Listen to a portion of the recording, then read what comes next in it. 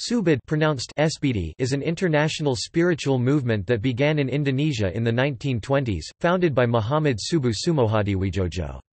The basis of Subud is a spiritual exercise called the Latihan Kejiwan, which was said by Muhammad Subuh to represent guidance from the power of God, or the great life force. He claimed that Subud was not a new teaching or religion, and recommended that Subud members practice an established religion. He left the choice of religion up to the individual. Some members have converted to Islam, others have found that their faith in and practice of Christianity or Judaism, for example, has deepened after practicing the Latihan. There are Subud groups in about 83 countries, with a worldwide membership of about 10,000.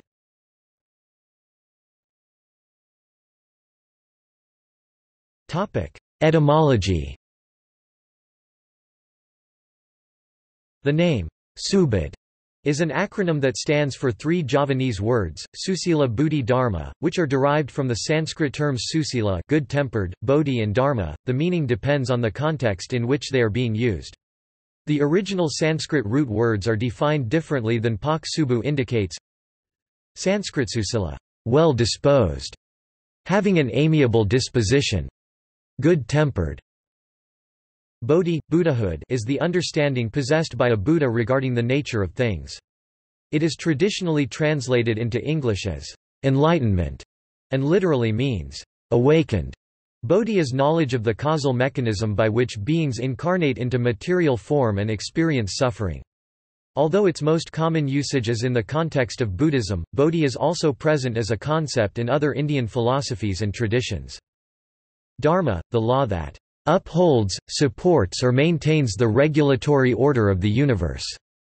Pak Subu gives the following definitions. Susila, the good character of man in accordance with the will of Almighty God.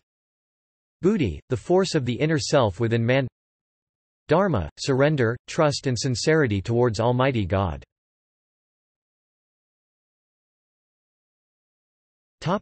History.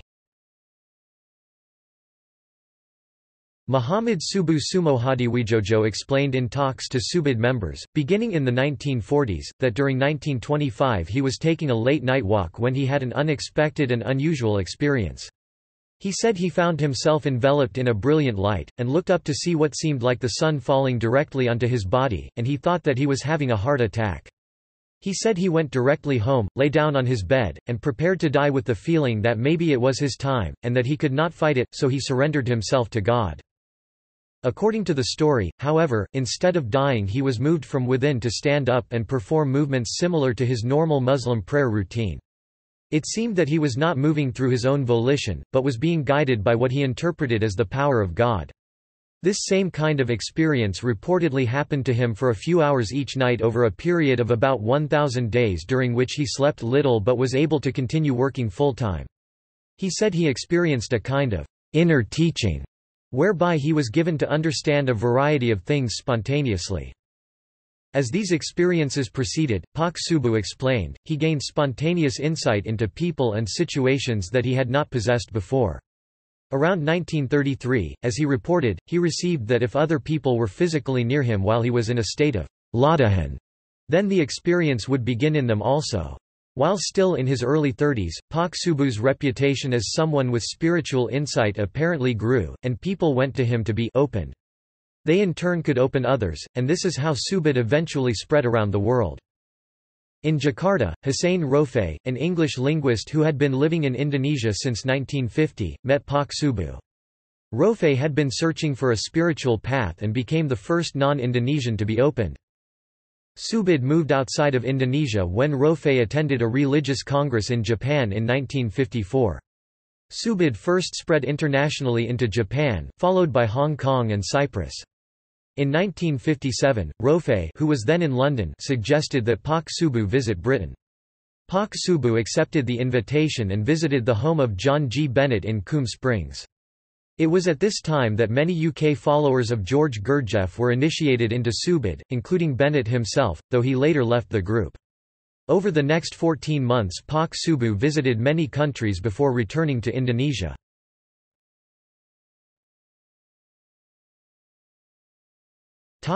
Symbol. The Subud symbol was envisioned by Pak Subu in 1959. The design consists of 7 concentric circles and 7 spokes, which, in traditional Javanese mysticism, represent 7 levels of life forces as well as the great life force that connects them. Each circle grows wider, the further out from the center, and each spoke narrows as it approaches the center. The space between the circles remains constant. The symbol is often printed in black and white when color printing is not available. When colors are used, usually the circles and spokes are gold and the background is dark blue to black. However, the symbol is also sometimes blue on white or white on blue. The World Subud Association has registered this design, as well as the name Subud, as a trade, service or collective membership mark in many countries.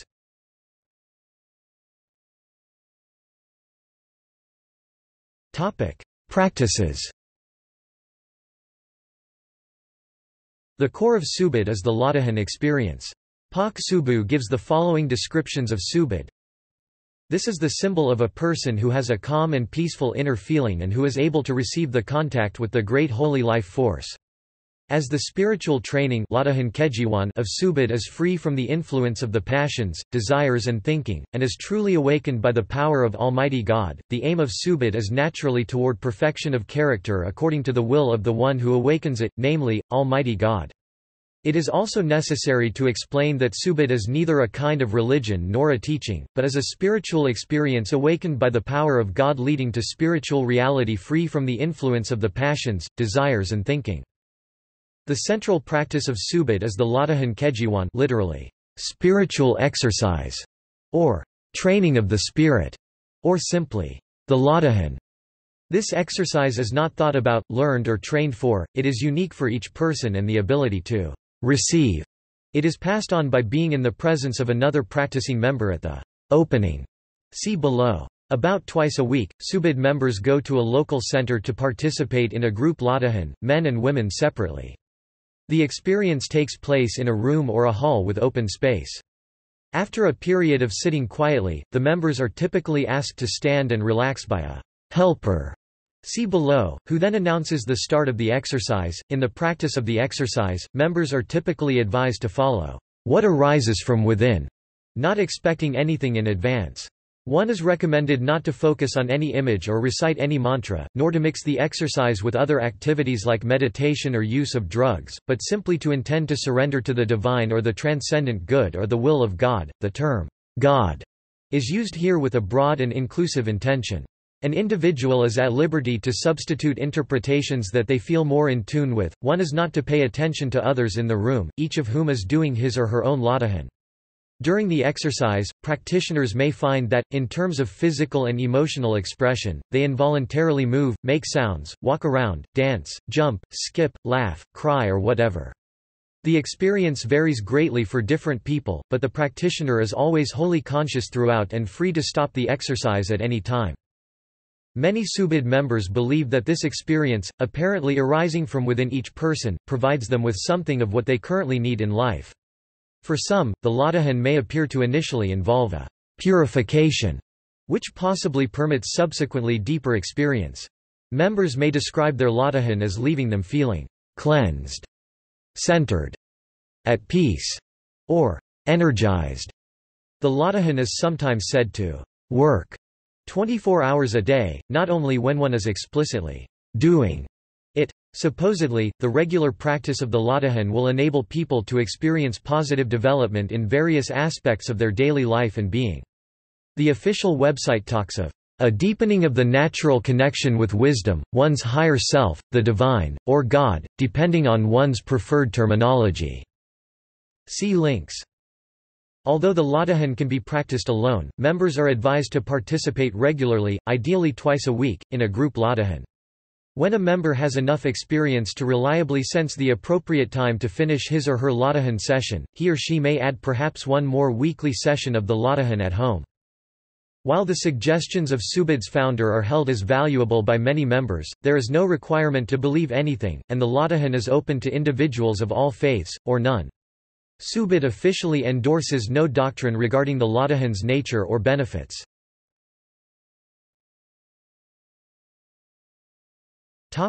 The opening.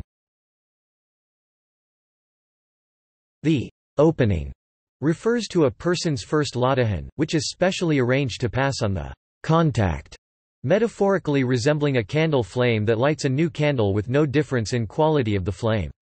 Only after the formal opening process, in most cases, is a person able to receive for himself or herself, and is then welcome to participate in the group ladahan.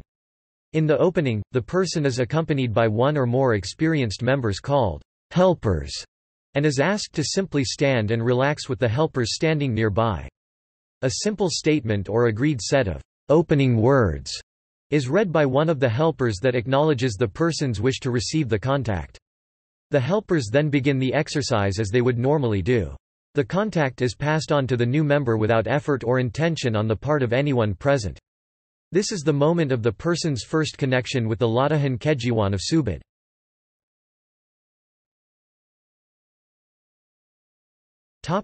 Testing.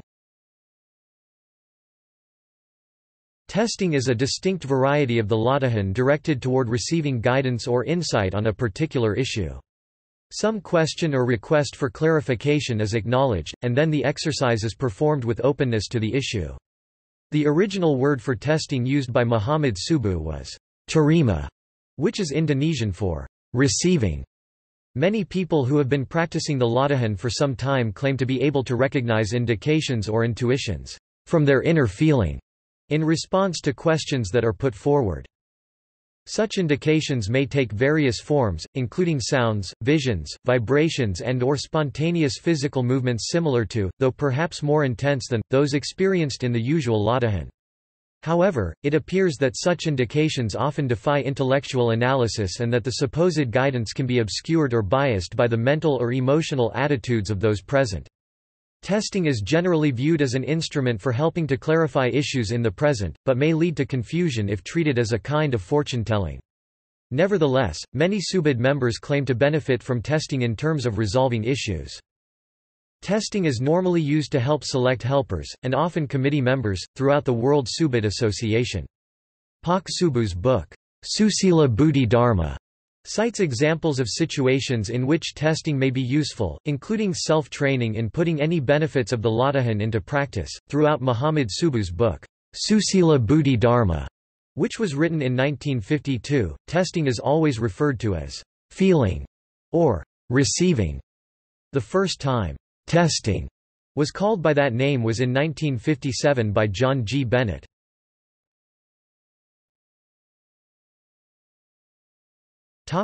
Fasting. Individual Subud members often voluntarily engage in occasional fasting as Pak Subuh recommended. Each year, some members fast at the same time as the Muslim fast of Ramadan, which Pak Subuh, himself a Muslim, claimed to be suitable for non-Muslims. Others fast during Lent or simply on a regular, private basis. In this context, fasting is regarded by many Subud members as spiritually edifying, although its practice is not expected.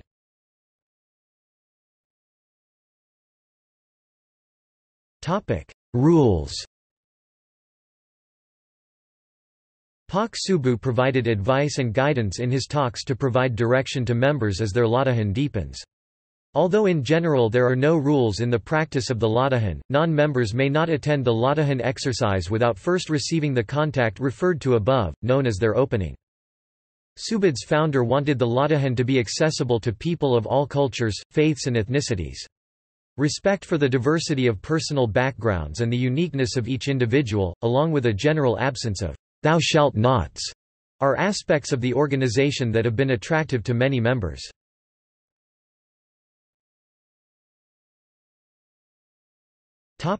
Association.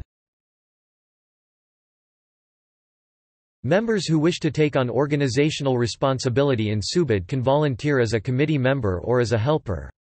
Each responsibility can be performed at the local, regional, national, and international levels. Members often move from one responsibility to another, as needed.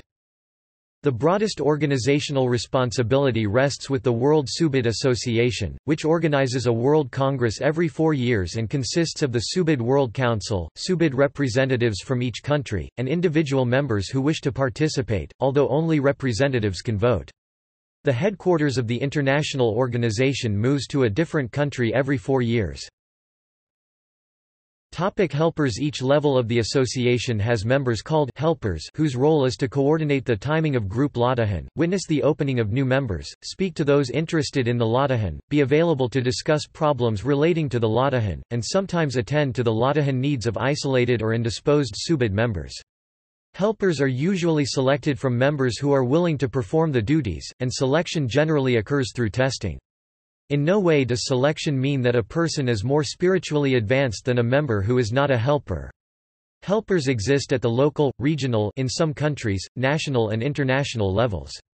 Helpers' geographical status relates to the regional or national supportive duties they are expected to provide, otherwise, there are no geographical restrictions on where a helper is considered to be a helper.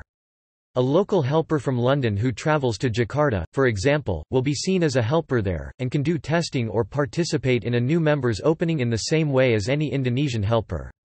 There are normally 18 international helpers, 9 men and 9 women.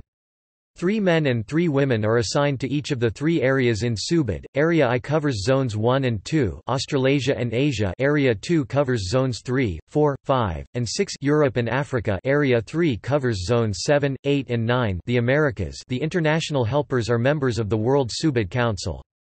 They serve on a voluntary basis for a 4-year term, which runs from World Congress to World Congress. There is no distinction in rank between local, national, or international helpers. Nor is there a difference in status between helpers, committee or members. Being a helper is seen not as a talent but as a service role.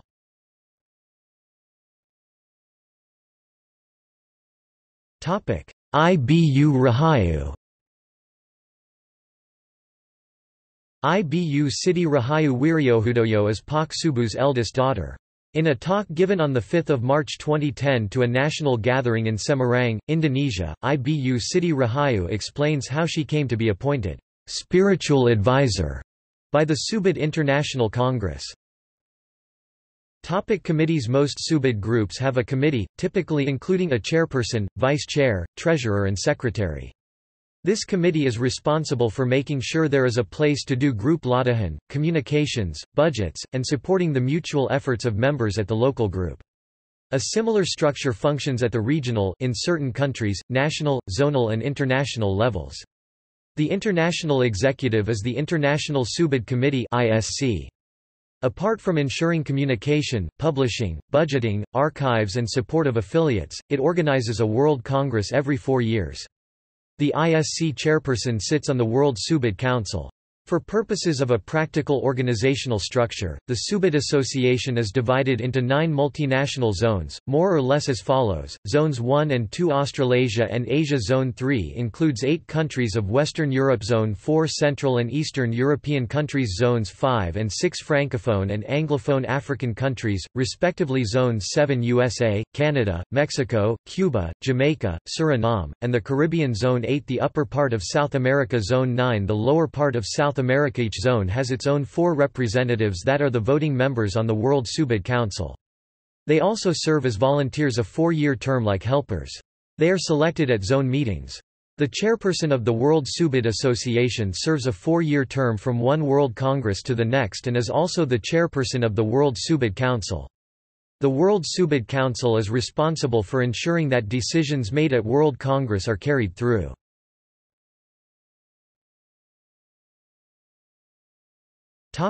Affiliates.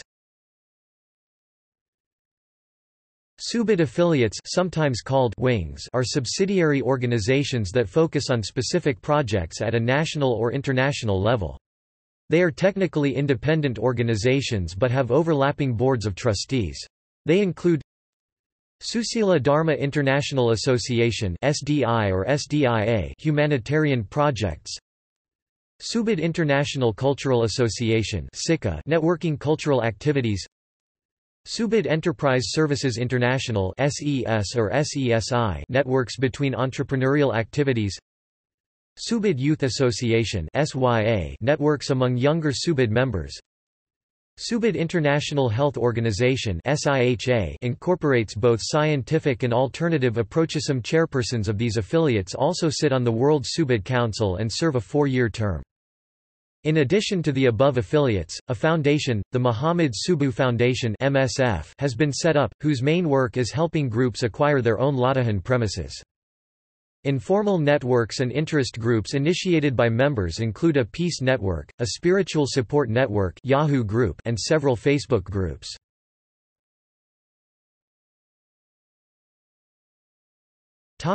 Enterprises.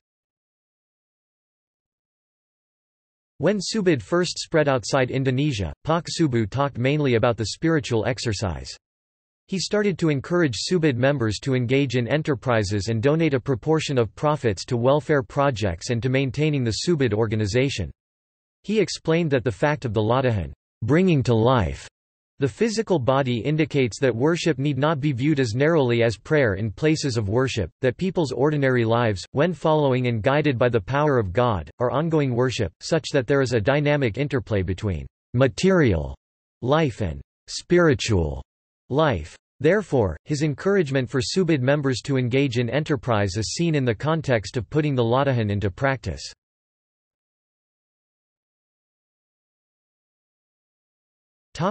Membership. Membership is open to any person over 17 years of age, irrespective of the person's religion or lack of religion. As Pak Subuh saw it, the Latahan is for all of mankind. The exception is that someone suffering from a serious mental illness may not be initiated as a member. There is normally a waiting period of up to 3 months before a person may be opened. During this period, the inquirer is expected to meet a few times with the local helpers so that he or she can have questions answered and doubts clarified. There is no membership fee, but most Subud members contribute, for example, to the rent or upkeep of premises where they meet. Notes